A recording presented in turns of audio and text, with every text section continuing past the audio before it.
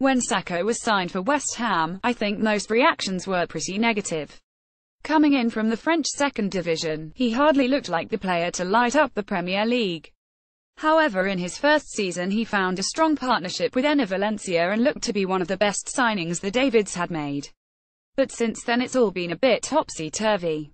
Sakho has gone through some dry spells on the bench and transfer shenanigans. Many are surprised he's still at the club. However, he is now getting some calls for Bilic to start him. Where will this merry-go-round end up?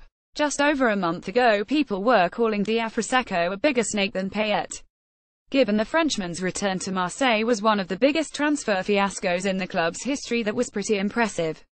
Although that's what booking yourself a medical at another club in an attempt to force a move will do. But he is a goal scorer, and that will always get fans over. But anyone calling for him to be more than a sub is losing their mind. Certainly not yet anyway. If he's booking a medical at another club, he's not going to be loyal and in the right place a month later. Time and performance could change that, but for now he's still got work to do.